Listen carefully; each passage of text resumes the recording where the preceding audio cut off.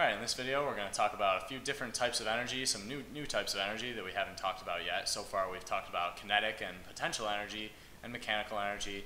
So there's other types of energy as well, and some of them fall into those categories. But so thermal energy here. Thermal energy is basically, we can think of it as heat energy. So what this comes from is the motion of particles in a substance. So something that has a high temperature, that means that the particles are moving really fast inside of it. So the more heat energy it has, the faster the particles are going to move, and that's going to give us more thermal energy. So thermal energy depends on two things really. It depends on how hot something is, how much heat it has, and also how big the object is. And by big I mean mass and not volume. So how much mass is inside the object and how hot it is.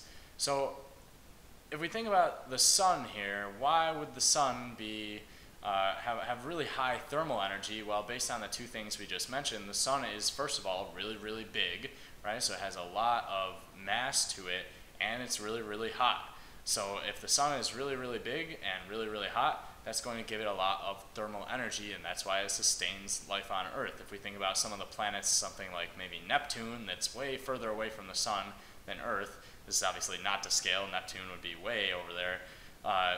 Neptune isn't as close to the sun, so it doesn't receive as much of that heat, right? So basically the thermal energy that Neptune receives would be far lower than the thermal energy that Earth receives from the sun.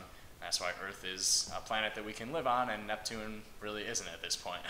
So thermal energy is one type. Chemical energy is another type of energy. So chemical energy is energy that is due to the reactions or interactions of atoms and molecules inside an object.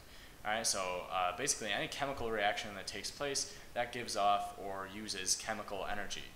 Alright, so one example of chemical energy is a battery. Batteries have different chemicals inside of them depending on what type of battery it is. The battery that powers your phone and laptop is most likely a lithium battery. There's also alkaline batteries. Those are the plain, like this would be like a Duracell looking battery. They have alkaline metals inside of them, and there's nickel batteries. There's all different types of batteries, but they all thrive off of chemical energy. So another example of chemical energy would be burning anything really. If we're burning wood, burning gasoline, anything we're burning, that stuff has chemical energy. And when we burn it, we're releasing that chemical energy and using it to make fire.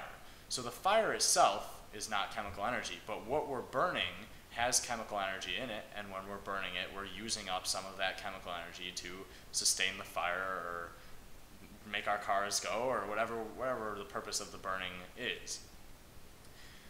Another example, a big example of chemical energy is food. Food has chemical energy, and that's why we eat food, is we can take that chemical energy and transform it into whatever form of energy we need to use. So if we want to move, we would be needing kinetic energy, so we can convert some of the chemical energy from our food into kinetic energy as we move.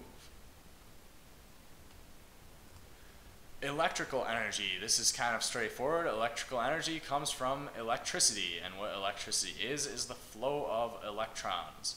Alright, so when we have lightning, that would be an example of electrical energy. So basically a bunch of charge builds up in the sky and is discharged when it builds up too much down towards Earth, and that is electricity. That's electrical energy. Anything you plug into the wall is using electrical energy. So a light bulb, your TV, your phone, anything that you might plug into the wall has electrical energy.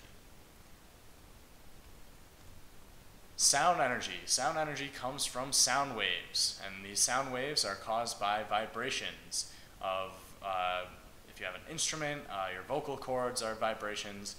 Really anything that's making noise is causing vibrations, and that causes sound waves.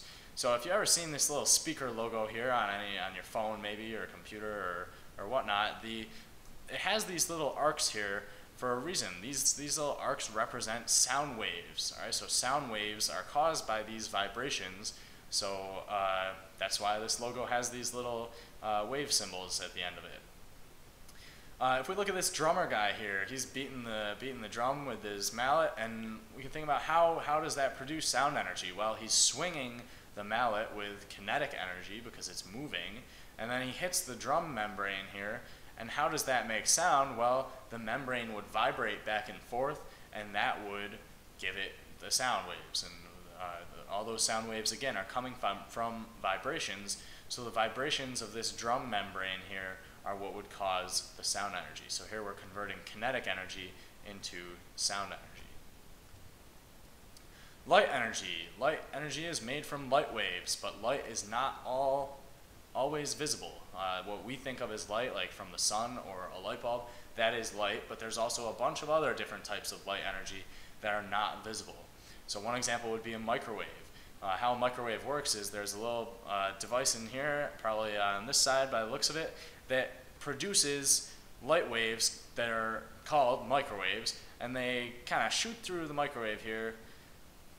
And what they do is they make the molecules in the food or whatever you're warming up, they make them vibrate really, really fast, and that gives them more thermal energy. So a microwave is taking the light energy that's being shot through the microwave and converting it into thermal energy when it heats up your food or tea or whatever you might be making in the microwave. Right? So, but if you think about it, we can't see this light, right? It's not like when you look in the microwave, you can see these little microwave beams being shot across. Not all light is visible. So microwaves are an example of light energy that's not visible to the human eye.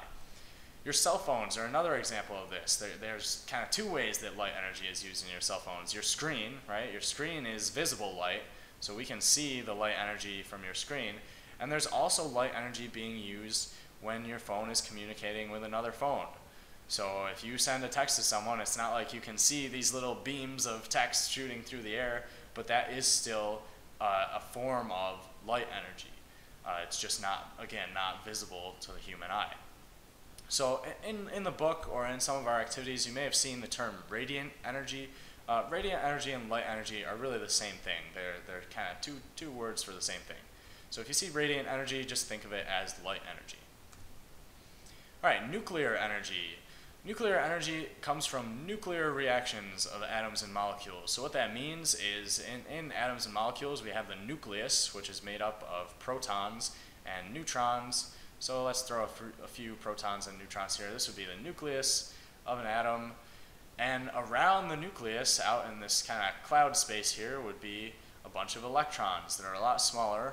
But so if we have this electron cloud, the nucleus in the middle, this was not drawn very well, but basically a nuclear reaction is having to do with the nucleus of an atom. So if we split up the nucleus, which is really hard to do and takes a bunch of energy, but if we do, it releases a lot of energy. So nuclear reactions are very, very powerful. And if you guys have heard of nuclear bombs, that's why atomic bombs were such a big deal, was because splitting the atom released a lot of energy, more than any conventional bomb had before that point. So that's why those were such a big deal. But aside from nuclear bombs, there's nuclear power plants. That's us harnessing nuclear energy for a productive thing. And if you guys have ever seen these smokestacks before, that have this kind of characteristic shape. These are basically emissions from nuclear power plants. Nuclear power plants are driven by these nuclear reactions. So they're doing nuclear reactions inside, and we're getting energy out of it. Again, it releases a lot of energy. And the sun is powered by a nuclear reaction. So inside the sun, it's what's called a fusion reaction, which is two molecules basically being fused into one.